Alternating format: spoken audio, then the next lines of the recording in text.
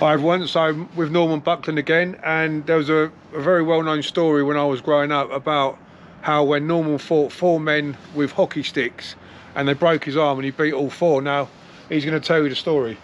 Well, I was a bit silly, a bit naive years ago. Like, obviously, if I see a hockey stick go for your head, you put your arm up. But if you don't, you duck now, like, you know what I mean? Because I put my arm up and it broke my arm. There was 4 of them, weren't there? Yeah, I kept on going, like. There was I couldn't get that power behind the arm. It was flicking, like, a little bit, like, you know what I mean? And obviously, it was broke, you know what I mean?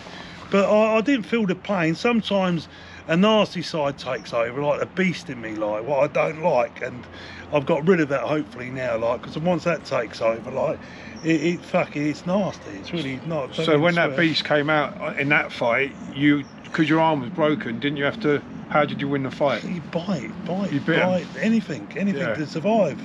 You know what I mean? Yeah. There's a chance you could die in a street fight, you know what I mean? And I'm sorry to say that, but it's the way it was, like, with anyone. You know, like I said, when you come front to front with people like Lenny McLean and Roy Shaw and all these top hard men, like, and you got to front them, like, you know what I mean? You can't back off, like, because if you do, they won't like you, they won't respect you, won't be in that class. Yeah. And you want to be in that class. You want to show them that you know what I mean? You can stand firm, like, you know. I think the thing with you, no matter what pain you were in, you never gave up, did you? You never stopped in a fight. No, because I didn't want to die, like, and to me, to lose a fight was like dying, like, you're finished, like, and I had children to feed, you know what I mean? I wasn't an educated man. I couldn't go down and do paper rounds. I remember doing a paper round once, and I put the paper in the wrong door, and the fucking dog the other side chewed the paper up. And she's come out, sorry about your paper, and I had to give it to the next door neighbour, next door to her, and all the paper was chewed up. So I said to my brother, I said, what do I do with it? He said, just stick it in the door next door. And I was useless. I was useless. I couldn't get nothing right at all. Like, the only thing I could get right is going to work on a door, is what I still do now in Windsor.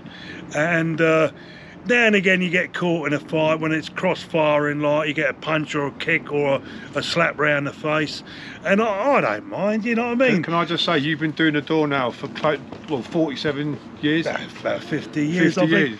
But I was telling the bloke I work with, the doorman I work with, he lives over Bedgrove, and I said I worked there, the Bedgrove Pavilion. I was about 10 or 11 years old.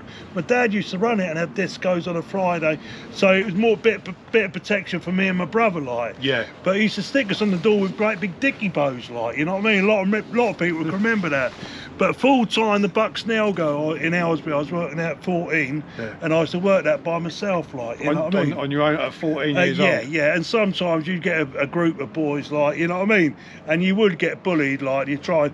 But being my dad was doing the doors, Alfred Buckland, he was a top hard fella. Yeah. But he was a lovely natured man. He was, yeah. Same as you, yeah. That's what I mean. There's no bullying. There's no troublemaking. You don't start fights. I ain't got nothing. I love everyone. Yeah. I do honestly love everyone. Like, you know, I mean, last night at Windsor there was trouble, right? And I was worried when the doorman threw the boys out that it's going to kick off then, like. Yeah. So I got in between the doorman, like, you know what I mean, my mates, pushed them back and said, lads, come on, let's keep it down now. What's the problem, like, you know what I mean? And one of the poor travellers had lost his glasses, £500 worth they were. I said, we'll have to go and get his glasses, like, you know what I mean? And they were all right all night, you know? Yeah. A lot of the time, the traveller boys, they're good kids, like, you know what I mean? Yeah. But they get excited, like, and... Well, you've got travelling family, Yeah, I've got travelling. I think, that's probably why I get on with them so well. Yeah. But I get on with the Asians. Yeah. My family's Asian. I get on with it. I love everyone. I really try hard to get on with people. And even when I get slapped or kicked or punched in a fight, or a lot of rudeness is thrown at me, like, I generally let it go, like, you know what I mean? Yeah. You know, they might have come out, their grandmama might have died, or their mum might be ill, like, or they might have had a row with their wife, or, you know what I mean? And sometimes they're the nicest people you could meet in the world, but they've had a drink and they've just turned on the night, like, you know what I mean? And I don't want to fucking hurt someone who's got a wife and kids at home. Yeah. Even if you get in a fight with them, one of us is going to go to prison. It might be him, like, he might fucking, like, you know, break my jaw or break my leg or something, or I might break his leg or something, and we might both end up. And both, when you go to prison, this is what I say to Matt and a lot of the YPs there, it's your family what does the bird.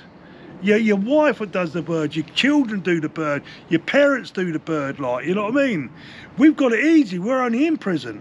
But really, it's them outside of prison, they've got to do the bird for you, like, you know what I mean? They all suffer, like. And it'd be a little bit of respect here and there, like, you know what I mean? A little bit of courtesy, like. Yeah, manners. And even if you get a lot of abuse, like, just walk away, like, and say, have a good day. Well you know said, what I mean? Mate. Thank you, mate. Well said, Norman. God bless you, sir. Thank you. I love you to pieces.